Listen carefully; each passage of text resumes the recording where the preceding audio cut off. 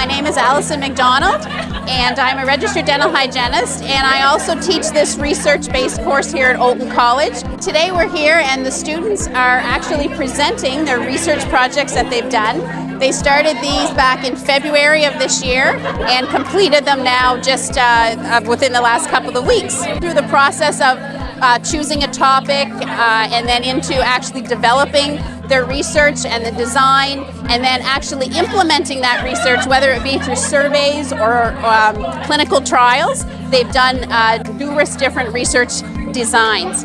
And it's really exciting and very fulfilling to be able to watch the students kind of take that initial idea back in February and bring it through to what they do today, and then to be able to present, of course, to all of the local as well as provincial dental professionals in our province. And it's really a great opportunity for these students to network and to be able to talk to all of them here today.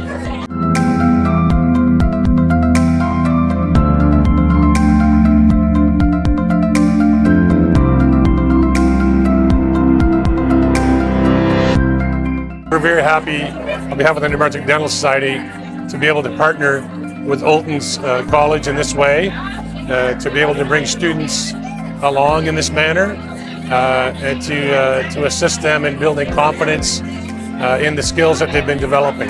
So I think it's a fantastic opportunity for networking, for relationship building, and for developing lifelong learning practices and habits.